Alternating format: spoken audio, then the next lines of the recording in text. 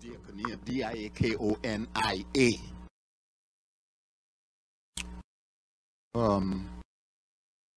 Most biblicists and missiologists would tell us that there are 4 marks of the church. There is what is called, and they are Greek terms, there's what is called kerygma, K-E-R-Y-G-M-A, which is the preaching ministry. So there are some ministries that emphasize the preaching of the word. The word is the important thing, and it is emphasized every day. And then there's, of course, didache, D-I-D-A-C-H-E, which is really teaching. So you hear about the word churches that emphasize the word. And then, of course, there's what is called koinonia.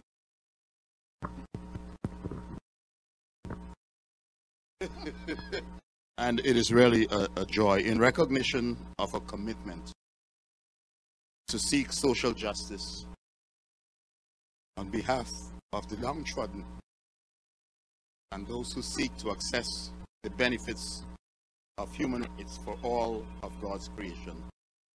Present this Doctor of Advocacy.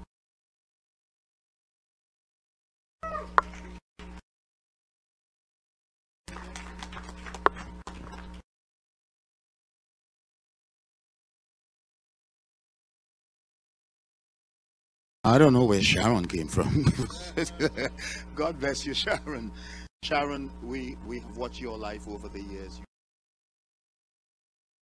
Example of lordship, leadership, discipleship, in recognition of a commitment to seek social justice on behalf of the downtrodden and those who seek to access the benefits of human rights for all of God's creation.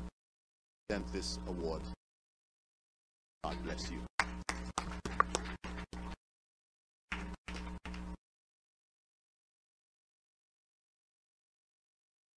Bishop.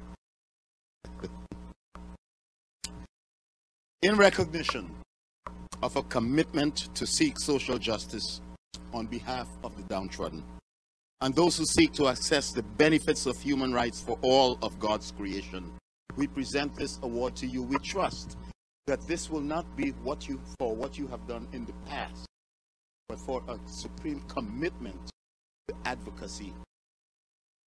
Bless you.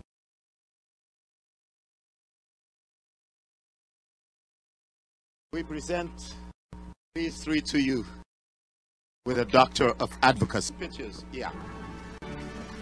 Okay.